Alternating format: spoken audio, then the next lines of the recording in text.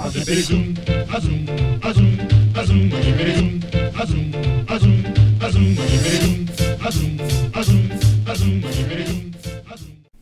y'all, this is Rational Outlaw, and today I have a video on Sargon the Prude.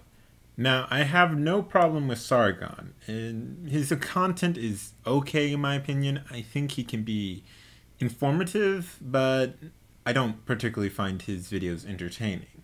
If you like his content, well, different strokes for different folks.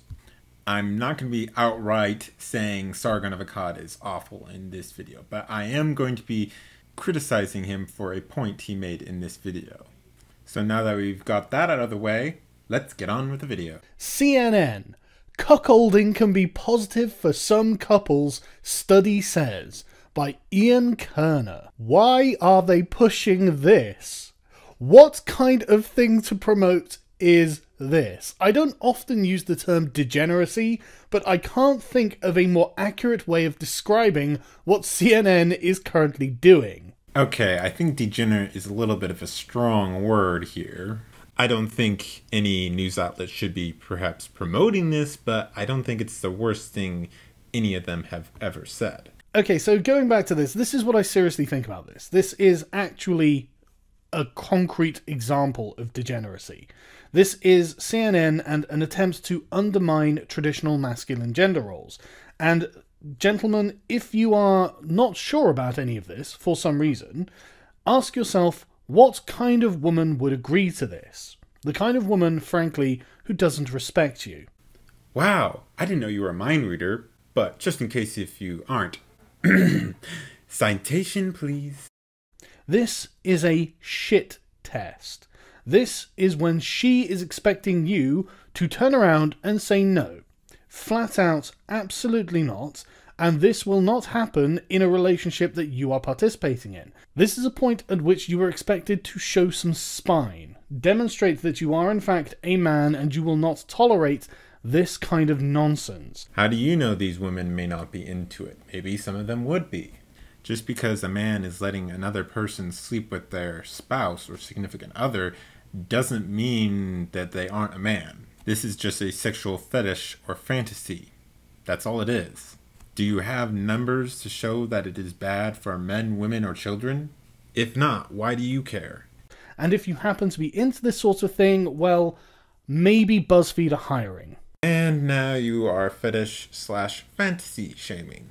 Having a fetish/fantasy that is like this doesn't make them not a man or a soy boy.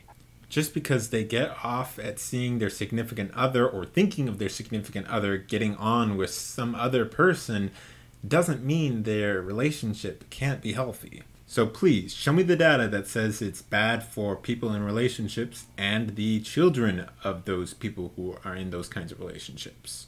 If it shows that there are negative consequences, and a great number of them from this, in the sense of relationships and child development, then I will take back what I said here. But until then, you can't say whether it does or does not. The only definite thing that you can say that is bad about it is the increase of chances of getting an STD or becoming pregnant. Anyways, if you have a fetish like this, talk it over with your partner. And if they don't want to participate in this fetish, don't force them. Forcing your partner to do something they don't want to do is an absolute shit. So instead, maybe use pornography. Well, that's going to be it for today. If you like this video, please give it a like, subscribe, share it, comment down below and tell me what you thought. Follow me on all my other social media like Minds.com, Gab, Tumblr, Facebook, Twitter, and BitChute, which is changing its name to Speak Out. You can also support me on Patreon and soon Maker Support. So if you really like me and have $5 to spare, donate there, and I'll see y'all later. As happy as I can be. Whoa, boom, boom, and zippity zoom. Love is sweet, love is grand, works one. We bop and zippity hop. I'll never be a millionaire. Whoa, boom, boom, and zippity zoom.